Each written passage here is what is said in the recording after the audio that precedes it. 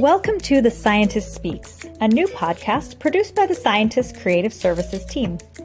Our podcast is by scientists and for scientists. Once a month, we will bring you the stories behind newsworthy molecular biology research. Mosquito-borne diseases afflict a large portion of the world. In this month's episode, we consider genetic methods to eradicate diseases such as Zika fever, Dengue fever, and malaria.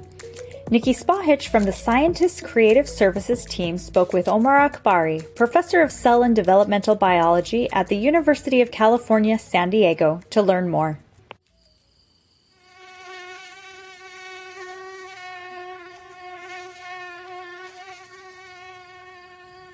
Many of you listening to this podcast probably consider mosquitoes a summertime nuisance, buzzing around during an afternoon hike or evening cookout.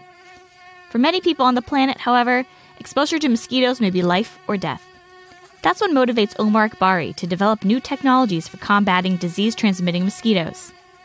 While the tiny bugs may not look like formidable opponents, there's more to mosquitoes than meets the eye.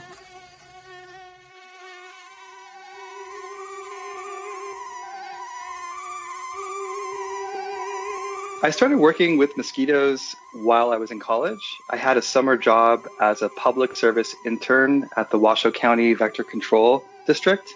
And it was there where we worked with mosquitoes in the field. I had my own sentinel chicken flocks, for example, where I would have to go out each week and extract blood and then test that blood for pathogens transmitted by mosquitoes. I had a mosquito fish colony where I would sort of raise the fish, and upon requests from people, I would go to people's backyards and bring the fish and deposit them into their ponds to prevent the mosquito larvae from growing. I also did a lot of surveillance, so going out and trying to find locations where mosquitoes are breeding, and if I do find those locations, then we would treat with insecticides. Mosquitoes are vectors of disease, hosts and delivery vehicles for disease-causing microbes. One bite from an infected mosquito, and the bacteria, viruses, or parasites causing diseases like Zika fever, yellow fever, dengue fever, and malaria could be coursing through your veins. These are some of the most deadly pathogens to humans. It's estimated that with malaria, you have about 200 million infections per year, with about 500,000 deaths. And unfortunately, those are mostly children under the age of 5 in sub-Saharan Africa. Dengue infects about 100 million people a year. It's estimated that there's about 50,000 or so deaths worldwide. In general, for mosquito-borne pathogens, it's estimated that half of the world is at risk right now of being infected. That means that they live in areas where there's mosquitoes, and those mosquitoes are transmitting. Because of this danger, humans have a long-standing battle with mosquitoes. Our weapons traditionally include using bed nets, removing water sources where mosquitoes breed, and applying insecticides, like Akbari did during his summer job. It was that job that actually got me really excited and interested in studying mosquitoes. And I really learned how expensive and inefficient the current technologies are for managing mosquitoes and how much damage they do to humankind. So I wanted to use my skills to try to come up with new ways to control them. The number one problem with insecticides is that they are kind of expensive and they need to be distributed to areas in which people need them. And they're short term, so you have to keep respraying. And then also, mosquitoes have been shown to develop resistance to insecticides. So that makes insecticides less effective. And so new insecticides have to be used, or combinations of insecticides. And that just increased costs. Another con with insecticides is that they're not entirely species specific. So you see that they'll kill beneficial insects like honeybees. Since the 1950s, researchers have used genetic principles to eradicate insect pests in an effort to avoid insecticides.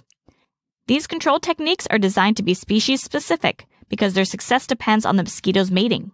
They also have a lesser impact on the environment than insecticides. The first success story was the sterile insect technique, or SIT, used to eliminate screwworm flies.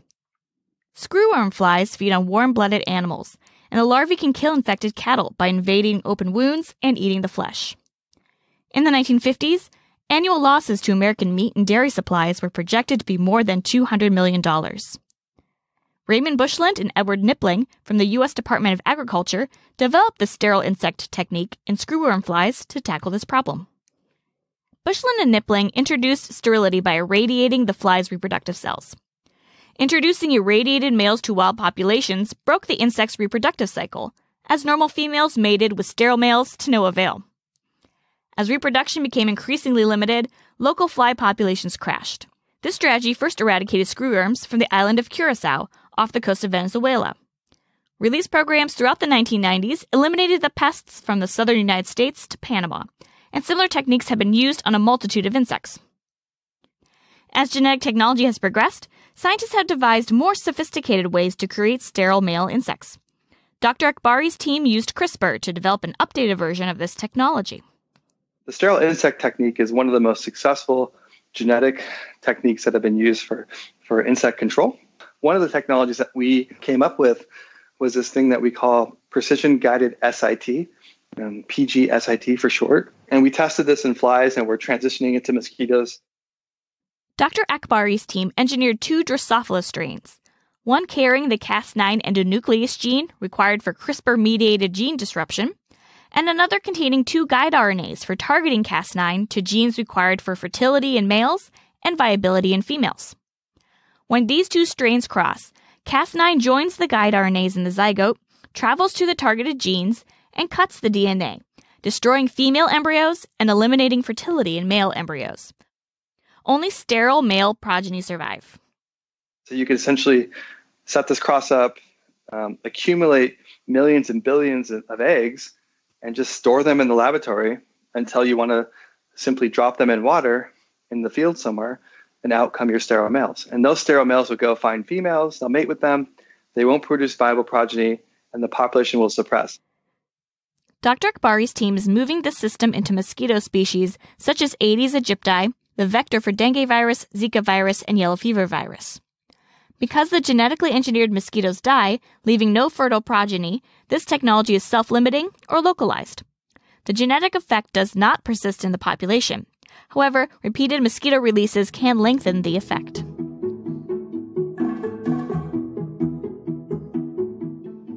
Researchers are now designing sophisticated genetic systems, called gene drives, to reduce mosquito populations and limit disease. Gene drives skew Mendelian inheritance rules to increase the odds of offspring inheriting a desired DNA sequence. Scientists initially used natural gene drives, such as transposable elements, to insert DNA sequences, or genetic cargo, into a genome. These early techniques unfortunately did not give researchers control over where the sequence is inserted into the genome. In the 90s, more precise editing enzymes improved sequence targeting. However, these systems rapidly accumulated mutations that could inactivate gene drives. Gene drives received a big boost thanks to CRISPR-Cas gene editing technology. Genome editing that once took weeks or months can now be done precisely in a few easy steps. Once the CRISPR system and the sequence of interest inserts into a chromosome, the guide RNA targets the Cas enzyme to the homologous chromosome, where it makes a double-stranded DNA break. The break is repaired by homologous recombination, using the entire gene drive as a template. With both chromosomes now containing the identical cargo sequence, 100% of offspring will inherit the gene drive and pass it down to future generations. Some gene drives insert fully functional genes into targeted genomes, while others use the cargo DNA to mutate desired gene sequences. Some gene drive insertions in insects cause female infertility or prevent females from being born by inactivating genes necessary for embryonic development. As the gene drive inserts itself into homologous chromosomes and inactivates crucial genes for reproduction, female mosquito populations dwindle, which is significant because only females bite and spread disease. So far, mosquito gene drives have only been built in the lab and spread in small caged mosquito populations. To appreciate the true impact of gene drives on a wild population, modified mosquitoes must be bred and released into the wild. After you do your release of your gene drive, it's going to spread and for a number of generations persist, and then hit a point where all the mosquitoes in that area are gonna die. Right, so you eliminate the population. So in some ways that could be really beneficial, right? Because if the mosquitoes are transmitting the disease, and if you eliminate them, then you will no longer have transmission. This process is known as suppression. Suppression gene drives are controversial because of the extreme outcomes, such as killing off members of a species, and the unknown consequences of releasing them into the wild. First of all, no one's ever tried this in the field. There's been some laboratory experiments on this that seem successful, but of course, those are on small cages, so we need to test them on larger cages and potentially in the field. But one of the cons might be that once you eliminate a population from an area, then you may get reintroduction of mosquitoes from neighboring populations that then will just sort of reestablish a population. So that would require you to keep doing repeated releases of your suppression drive, and it may or may not be as effective as we want it to be. Another issue may be that if you're posing a very strong selective pressure on a population, in this case, a suppression gene drive that would go and spread and eliminate the population, then that strong selective pressure may force the evolution of resistance. And if you get resistance to your gene drive, then your gene drive no longer works. As an alternative, Dr. Akbari is working on something different, a replacement drive. In this case, the cargo sequence is a functional gene that doesn't kill mosquitoes, but instead gives them the ability to ward off the pathogen that they spread. The idea is that you use a gene drive as a shuttle to spread a desirable trait into a population. So perhaps you have a trait that can enable the mosquito from transmitting the malaria parasite.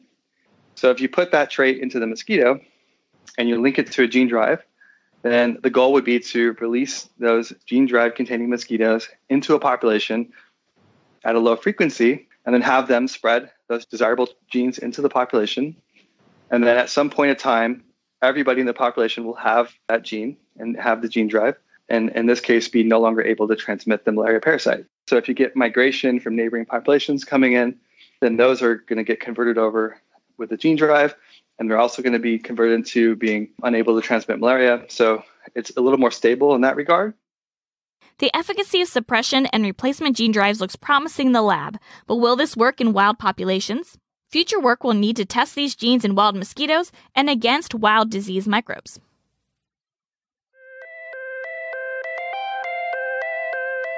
Researchers, ethicists, ecologists, and the general public are worried about gene drives spreading uncontrollably and having unknown consequences in the wild. Dr. Akbari's team is working on creating a gene drive that doesn't spread indefinitely, but keeps the cargo gene in a localized area. His approach is called a split gene drive, so named because the CRISPR-Cas9 endonuclease gene and the guide RNA sequence are located on non-homologous chromosomes and originate from different parent mosquitoes. The CRISPR-containing chromosomes may not always end up in the same gametes. So, as mosquitoes mate, they are not inherited together 100% of the time. Therefore, only a portion of the offspring will have the complete, functioning gene drive that can spread to future generations. It's a self-limiting type system where you have to kind of release both components into the population at a certain frequency. And the drive can stay stable in the population for up to 4 years if you do 10 releases. After those 4 years, it falls out of the population on its own. And that could be long enough to disrupt the disease transmission cycle. Currently, Dr. Akbari is working on building a replacement split gene drive in Aedes aegypti that hooks a dengue virus antibody to a split drive system. The gene drive will spread immunity to dengue virus in mosquitoes, leading to reduced virus transmission to humans.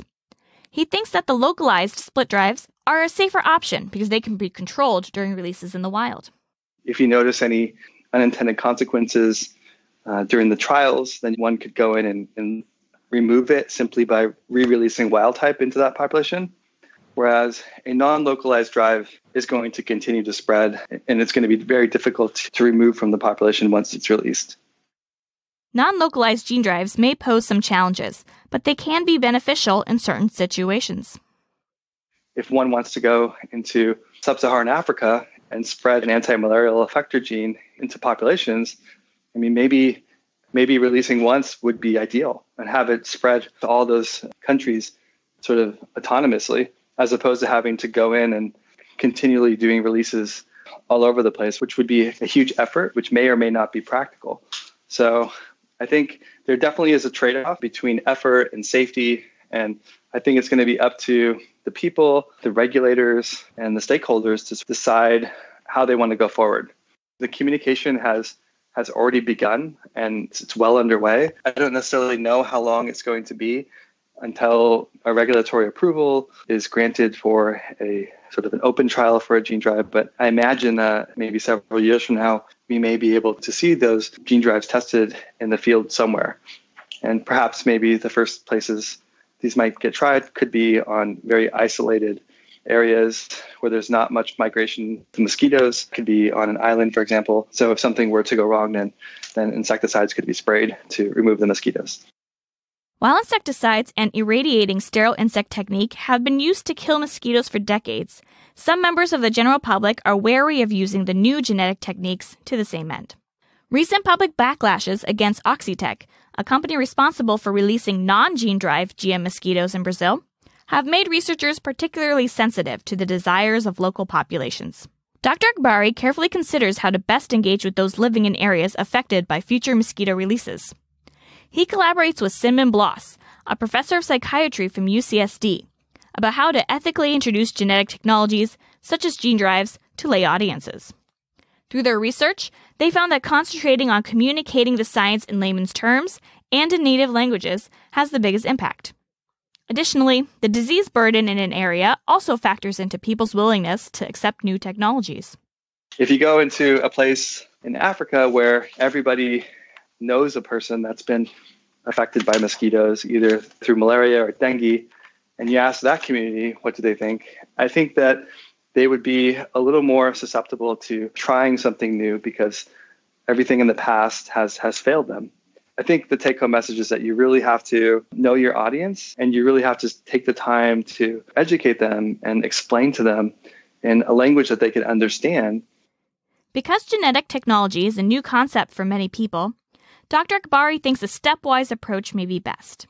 Sterile male mosquitoes that result in temporary changes to the wild population may be released initially. Next, researchers could transition to a localized split gene drive using multiple releases and measure efficacy and look for unintended consequences. If the results look good, they could move on to a non-localized drive that spreads reliably with a single release.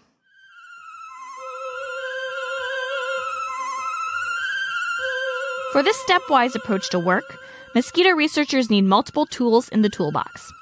Dr. Akbari strives to build a diverse set of genetic technologies, from precision-guided SIT to gene drives, to tackle these complex problems in the near future. The thing that excites me the most about it is that I believe it's a solvable problem. I think that some of the technologies that we are developing can be used to save lives and prevent suffering, and that's the driving force of a lot of our work. I really hope to make an impact.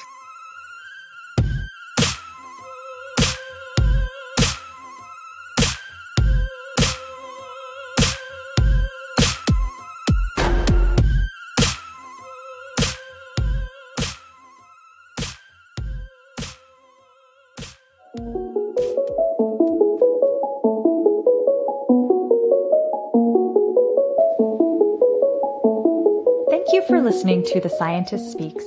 This episode was produced by the Creative Services team for The Scientist and narrated by Niki Spahich. Please join us next month as we discuss how researchers use bacteriophages to battle antibiotic-resistant bacteria. To keep up to date with this podcast, follow The Scientist on Facebook and Twitter, and subscribe wherever you get your podcasts.